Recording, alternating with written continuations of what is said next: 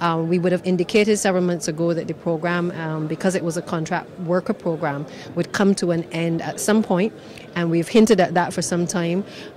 We have made a decision at Cabinet that we will extend the program until the 31st of March, but we're not just ending the program because we recognize that these are all people who have made a turnaround in many cases in their lives. They had the opportunity to work, and they have given significant value to the country in terms of the work and the efforts that they have made. And we wanted to, for the very first time, I believe, in the history of Barbados, we've decided to implement a transition program that would allow a number of these individuals the opportunity to enter into skills training program at the tertiary institutions, either at BVTB, across the SJPI,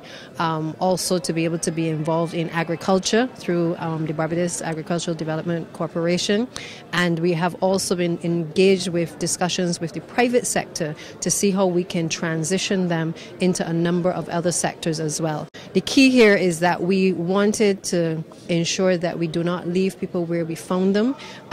We wanted to recognize that there are some people on the program who came into it who had tremendous skills, but they may not have been certified. And we've discovered along the way that there's been, so many people that have been overlooked in terms of work. And we wanted to not just terminate, but to certainly have an opportunity to be able to work with the various stakeholders to train these people, retool these persons, and be able to make them better in terms of finding employment, but also to encourage them to be